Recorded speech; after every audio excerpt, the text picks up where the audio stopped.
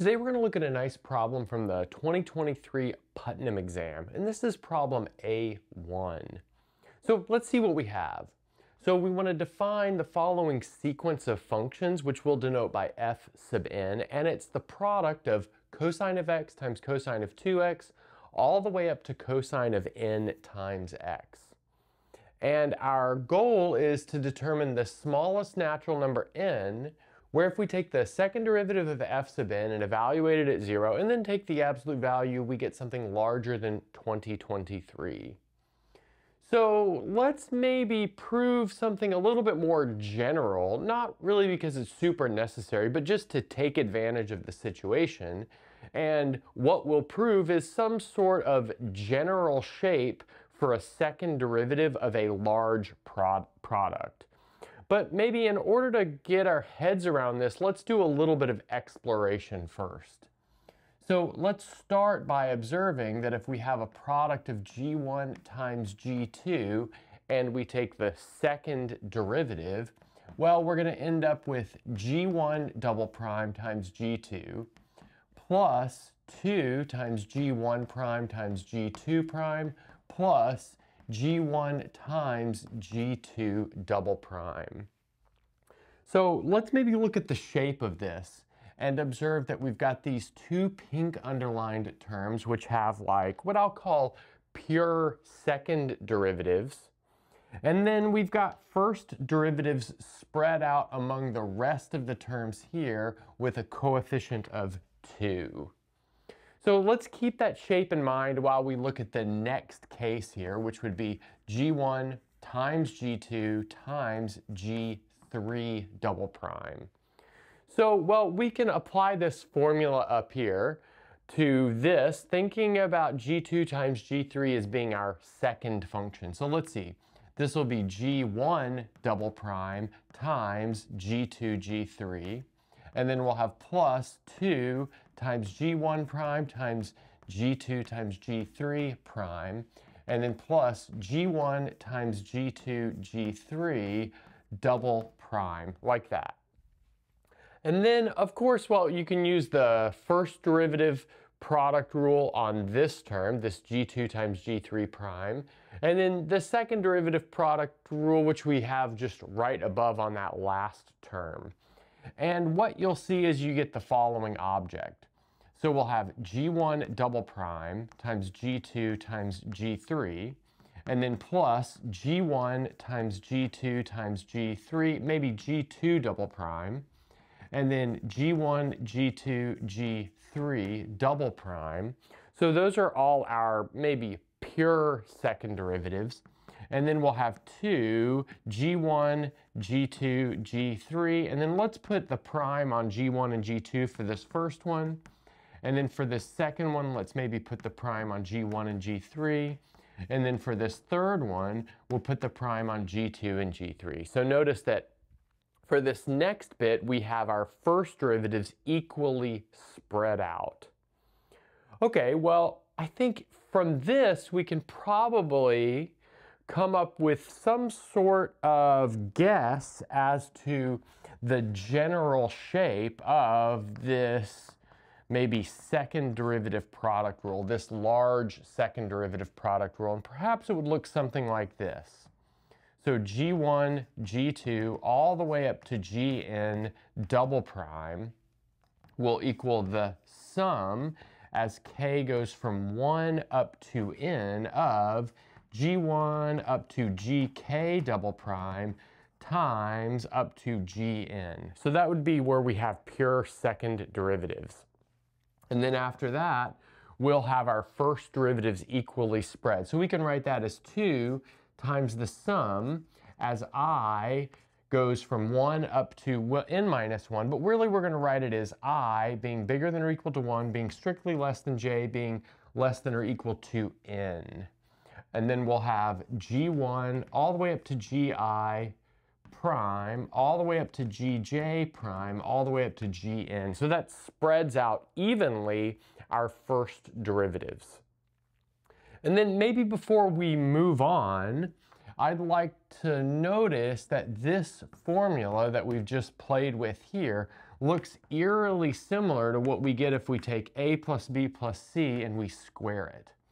So in fact, here we'll get a squared plus b squared plus c squared plus 2ab plus ac plus bc. And in fact, for a general expansion, well, the same sort of pattern holds. And this is actually related to so-called multinomial coefficients. Now, that's not how we're writing this because that's not actually useful for our purposes, but there is something going on between these two concepts. Okay, so let's maybe prove this claim and then we'll apply it to our problem. So now we're ready to prove this claim, which we'll do with induction. So observe that the base case is done. We essentially did that during our exploration. So let's make an induction hypothesis as part of our induction step. So let's suppose for some m bigger than or equal to 1, we have, well, this second derivative rule for a product of m functions follows the pattern that we have down here in our claim. And now let's consider the next case. So we need to look at g1 all the way up to gm times gm plus 1 double prime. So now let's start by using maybe the two-function version of this that we saw during our exploration, where we're doing a grouping of functions so that g1 up to gm is playing the role of one of the functions, and then gm plus 1 is the second function. So that's going to give us g1 up to gm double prime times gm plus 1 plus plus 2 times g1 up to gm prime times gm plus 1 prime, and then plus g1 up to gm times gm plus 1 double prime. But now what we'll do is we'll replace this g1 up to gm double prime with, well, our induction hypothesis that we have up here, which I have starred in orange. And then for this next bit, this g1 up to gm prime, we can just use like the normal product rule. Okay, great. So let's see what we get for this. So here we'll have the sum, as k goes from 1 up to m, of g1 up to gk. We've got a double prime on that gk, up to gm, and then that's multiplied into gm plus 1. So that's like that first term. And then we'll have plus twice this sum where I is less than j, and then they're going all between 1 and m. g1 up to gi prime, up to gj prime, up to gm, and then that's multiplied on to gm plus 1. Okay, nice. So all of that is maybe a descendant of this orange underline stuff. And then let's see what's happening with that blue overline stuff. So that's gonna give us plus 2, and then we'll have the sum as 1 is less than or equal to I, which is less than or equal to m, of g1 up to gi prime up to gm times gm plus 1 prime. So there what I did is I just used the product rule for that blue overline. So let's maybe color code this. Okay, great. And then we've got this last term on here with it, which is this gm plus 1 double prime. So let's maybe put that down here. So plus g1 up to gm times gm plus 1 double prime. Okay, great. But now observe that we can absorb this term right here into the term above simply by changing the top index or the ending index to m plus 1 instead of m. Because that's all that's missing from this term above to, what we would have. So let's do it just like that. So we're going to get rid of this, and then we're going to absorb it into what we have above. Okay, great. And then observe that we can absorb all of this stuff with this blue overline into the term above as well.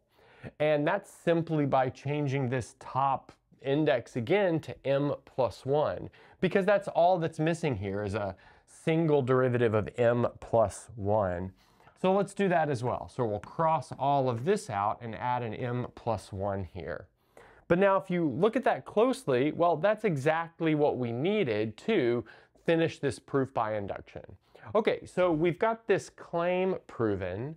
So let's apply that to our problem. Okay, so now we're going to apply our claim to our situation where this product G1 to Gn is our f sub n. So in the language of our claim, what we have here is G sub k of x is the cosine of kx. Okay, but let's notice that means that G sub k of x prime is equal to k times the sine of kx. But then that means that gk double prime of x is equal to minus k squared times cosine of kx. Okay, so now let's use these in our formula down here. So we'll have f sub n double prime of x. So that's going to be the sum as k goes from 1 up to n of, well, our pure second derivatives. So that'll give me a minus k squared. And then we'll have, well, g1 up to gk double prime times gn. But in that case, we'll just get a product of all cosines. But the product of all cosines was our original function, so let's write it like that. So we've got f sub n of x.